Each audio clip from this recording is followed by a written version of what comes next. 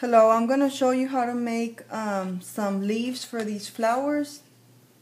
Now this is a puffy flower and this is the silicone mold I used. I believe this is a daisy and this is the silicone I used to make the flowers, and I'm going to show you how to make the leaves.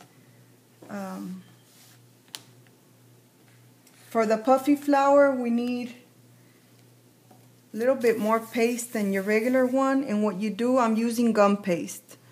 You want to roll a teardrop shape, and I'm going to make these a little bit bigger so you can see them better on the video. And what you want to do is just press down lightly and make a line in the middle.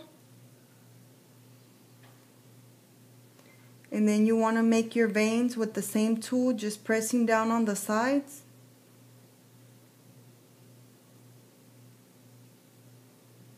And you see how it's thicker and it goes well with the flower. You want to pinch the end here just to give it more of a petal shape.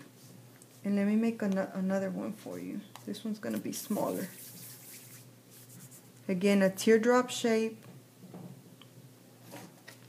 Press down lightly. And then you just want to make the little veins on the sides.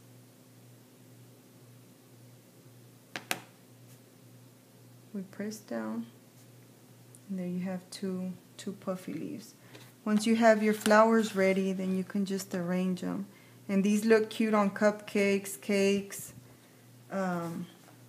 just whatever decoration you want to use them on. I used them on a little baby hippo I made.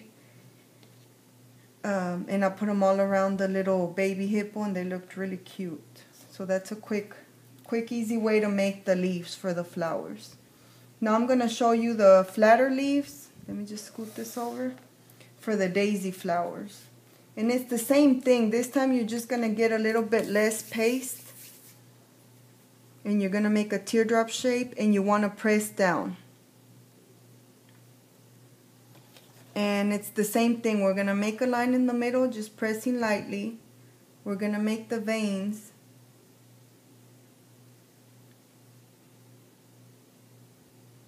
Got them in the right. We're going to pinch the edges here.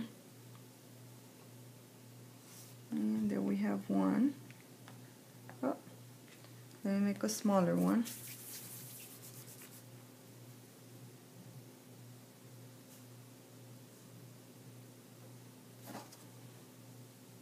Gonna press down.